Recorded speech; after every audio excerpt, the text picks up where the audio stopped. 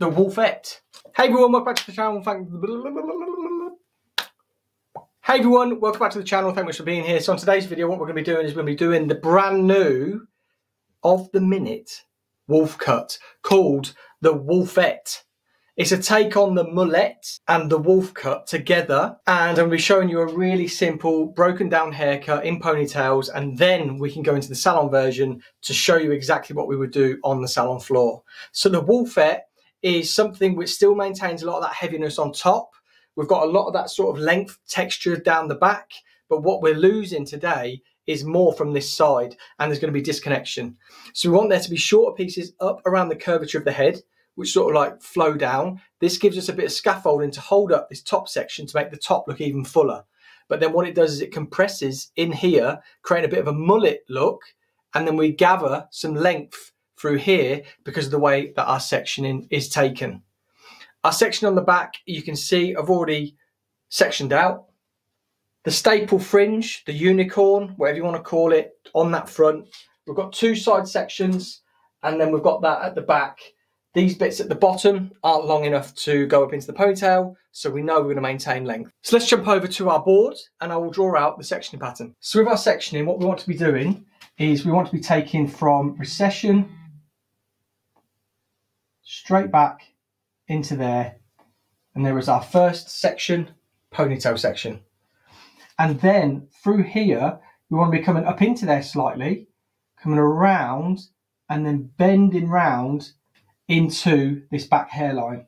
So again, through there, and then just bending round into there. Those two sides create the mullet look to this, so the et part of the WOLFette. And again, so we'll look at this and it will come down into here, come down into here, there, there, there, and there. We want our section to be quite high, because what we want is to create that, the higher we go, the shorter it will be at that point of the highest point through here, because this hair here is elevated up, maintaining length. And then all of this back is gathered together to create a section through there. So again, we look there, section, we come through here, and then we bend round into there, sorry.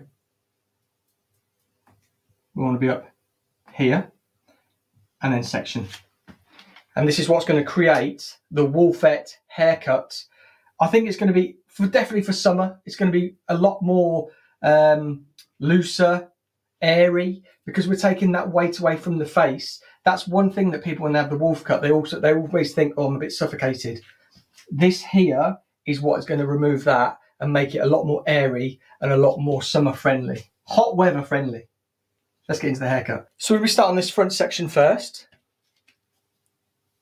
You can see there's odd bits of length in here. We're going to pull up to create elevation, creating softness. If we were working in salon, all these sections would be taken to that middle section or guide and then cut on this angle. So if we look there, if we take an inch off, we're going to be around about here and then flowing around about here. And then when we take into consideration with this, we know those shorter pieces that are going to be on these sides are going to melt in beautifully. See there, an inch. And then what we want to do is we want to really soften. So this would be as if we're point cutting in the salon. So we take our section and we're just opening it up, point cutting deep into there to create a lot more softness. There we go, nice and soft. Now let's move on to these side pieces. This is going to be the mullet part. Elevated, so we know we're going to be maintaining from that bottom here, if you can see, on that hairline, that's travelling all the way up to here. So we're going to maintain all that length. In here is where it's going to be shorter, depending on how short we go in here. So we know we've already got about 1.5 inches already here. So we know if we got that, it's already going to be coming over the ear, which is cool. We want it to be nice and floaty. We still want there to be length because we want it to connect. So if we were to bring straight up from that section. That hair is over directing back. That hair is over directing forward. What that's creating then is extra length. So I'm going to leave at the bobble. I'm going to take about 2 inches off. Point cutting. Creating softness. So to get exact, we're going to put our comb to the bobble, not past it. So this side, we can measure.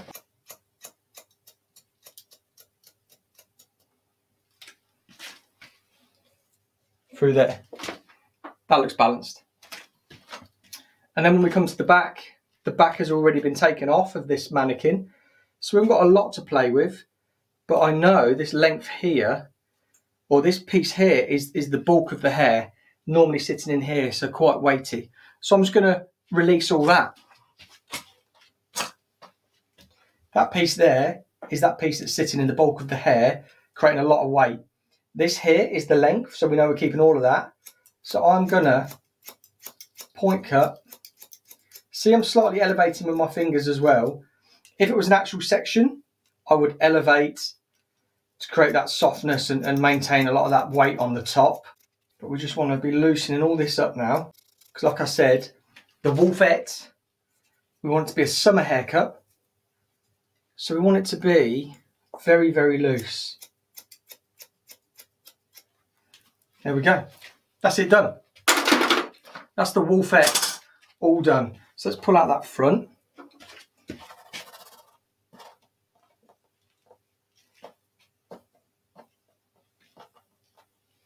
See there?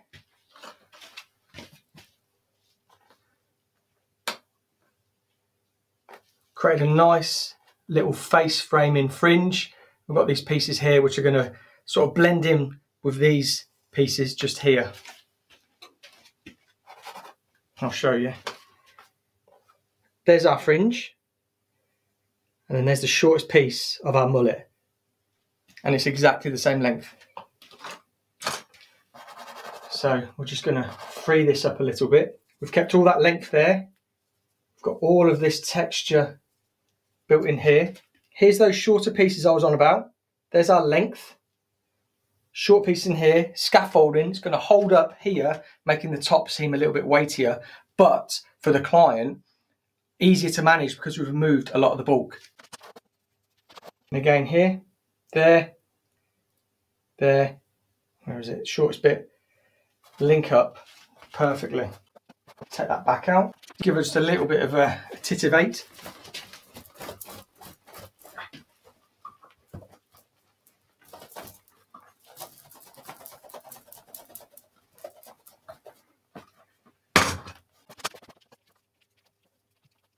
And then we have it, the WOLFette. So looking at those mullety pieces, so you can see there, a lot shorter up in here. We've got this length here that falls over those short pieces there, which hold it up. Loads of texture, loads of softness, loads of weight still through here, so we're still keeping that wolf cut vibe. But then when we spin it, got that sort of mullety shortness up in those sides. I'm hoping that these quick methods have been able to show you how to section it out and where we would cut it to for it to fall to, really help you become that stylist that you really want to be. Because one of the biggest things that I always notice when young stylists come into the industry and say that clients are coming in with all these new terminologies and you've learned a bob, a one length haircut, graduated bob, and maybe a short graduation. When you're then approached to do a wolf cut or something like that, it can be quite daunting. So I'm hoping that these haircuts really help you understand that it's not too difficult. What we're doing is making sure that we're sectioning out. We elevate to create softness as you do with your layering, or if it's below 90 degrees, we're graduating. And then be able to give you these haircuts that people are wanting right now. So yeah, that is the WOLFette. I hope you love it. I really love it, to be honest. I was just searching some hair trends today and I seen it and I thought, right, I'm going to bring you it. So there we go. It's a little bit similar to the cub cut, but it's a little bit shorter around the ears. So yeah, I love it. I hope you have too. Let me know in the comments down below if you have loved it. Always, if you could only do one thing, that would be to smash the like button. Makes the video go further. And if you've got another click in you, just click that subscribe button. It means a lot. And until next time, I'll see you on the next video.